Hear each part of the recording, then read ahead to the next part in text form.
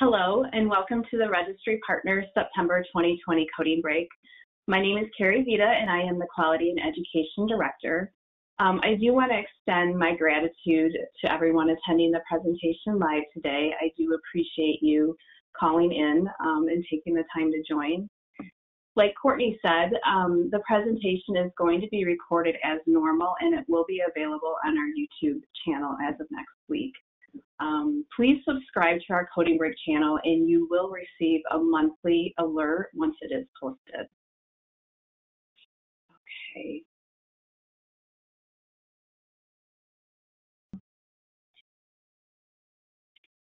Okay, I'm going to go over the objectives for today's presentation. It is to review 2 new notes for coding the data field Grade Pathological from the 2021 grade update. I do want to emphasize, however, that I am merely touching the surface with all the grade changes for 2021. I chose to focus on 2 new notes specific for Grade Pathological, but there are additional new notes and specific grade table clarifications, so please keep that in mind, and please refer to all the notes within the site-specific schemas. There is a banner on the CRRSA, the extent of disease data, that you may have likely have noticed, which does state, although version 2.0 is available, you should use version 1.7 until the 2020 reported year submissions are complete and you receive your software update. You may use the grade updates now with caution, as the new updated notes, they will not be present within your registry software until the software updates.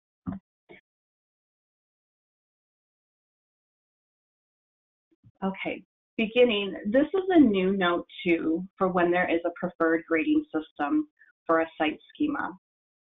I'm using the prostate schema in this example. The new note states when there is a preferred grading system for the schema and the clinical grade uses the preferred grading system, but the pathological grade does not use the preferred grading system, we cannot record the clinical grade within the grade pathological field. We assign the grade pathological using the generic grade codes A through D if the case does apply. So in this example, we have a prostate biopsy that is positive for a Gleason 3+4 = 7 adenocarcinoma, and the prostatectomy states poorly differentiated adenocarcinoma. The clinical grade is coded to a 2 for a Gleason score of 7 with the patterns of 3+4, and this is the preferred grading system for prostate. The grade pathological is coded to a C for poorly differentiated. We cannot use the clinical grade within the grade pathological field since a different grading system was used, but we may assign C for poorly differentiated since codes A through D are available within the prostate schema grade table. And here's a copy of the prostate grade table where you can see the codes A through D are listed here.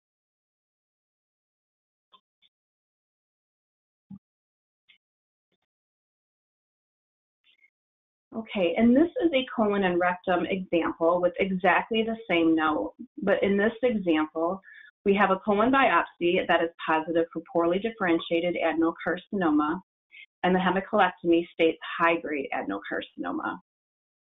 We assign code 3 for the clinical grade, which is poorly differentiated, and this is the preferred grading system for colon.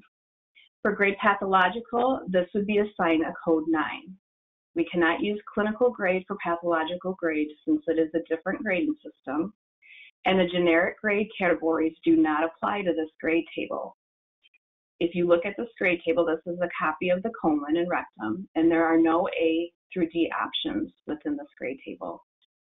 If the A through D options are not included, we cannot use the generic grade category table. Okay, next is the behavior or surgical resection note. This is note 9 for the breast schema, but it may be a different note number for a different site schema. For example, it is note 7 for prostate. So beginning with the behavior component of this note, you may use the grade from the clinical workup from the primary tumor when the tumor behavior for the clinical and pathological diagnosis are the same, and the clinical grade is the highest grade. So both are invasive or both are in situ.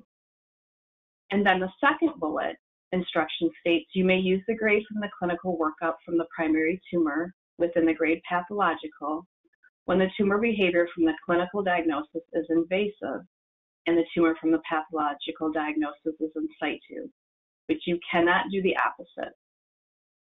So let's walk through two examples using the second bullet with the behavior instruction.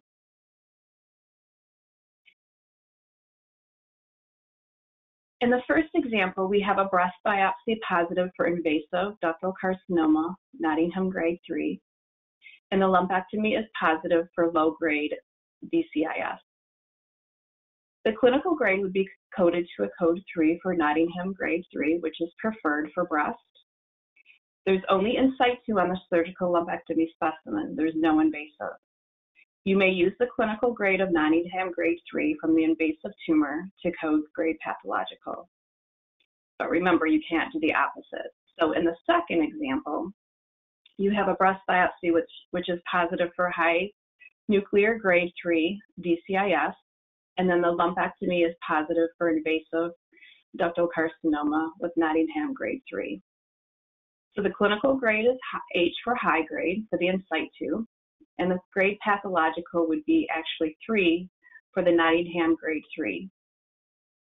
And again, with the rule, you cannot use the clinical in situ grade for grade pathological. Now, if the lumpectomy specimen did not contain a grade for the invasive, then it would be coded to 9 for unknown. The second concept to this note is the surgical resection, which is actually very similar to our current note 2 with one addition. You may use the grade from the clinical workup from the primary tumor within the grade pathological field when there is a surgical resection of the primary tumor and there is no grade documented or no residual. Or, and then here is the new instruction, when a resection has not been done, but there is microscopic confirmation of a distant met during the clinical time frame.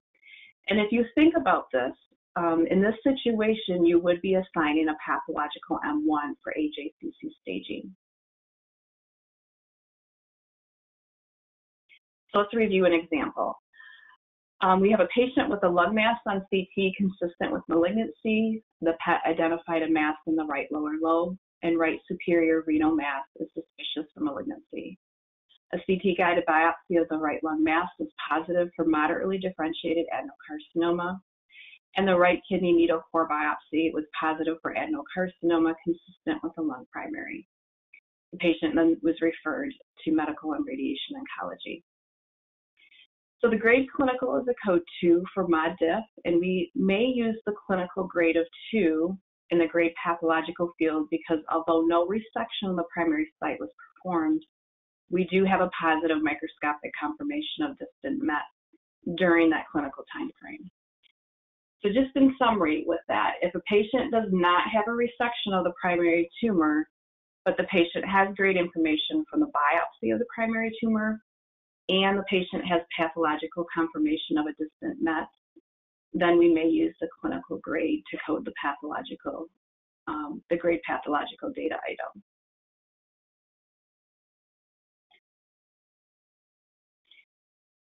Okay, just some final thoughts. Please read the grade notes. The numbers have changed, so don't rely on your memory. And the note numbers, they can and they are different per the site schema. We still have to be mindful, however, of the priority rules for grade, which are based on histology. Also keep in mind the grade pathological time frame where surgical resections of the primary site are required, with that new exception now of when there is positive confirmation of distant mets during the clinical time frame. Use the generic grade table when they apply, and this would involve when the preferred grade system was not documented for the site, plus when the site-specific grade table includes the A through D codes and the grade description is listed. Continue to use your version 1.7 until the 2020 reporting year submissions are complete. And there is a free NACER presentation recording on the 2021 grade update if you have the opportunity to view. I have provided this link. And it does include a Q&A document and then a quick reference guide for using the generic grade category table. Thank you for your attention. This does conclude this presentation, and I appreciate everyone joining. Thank you.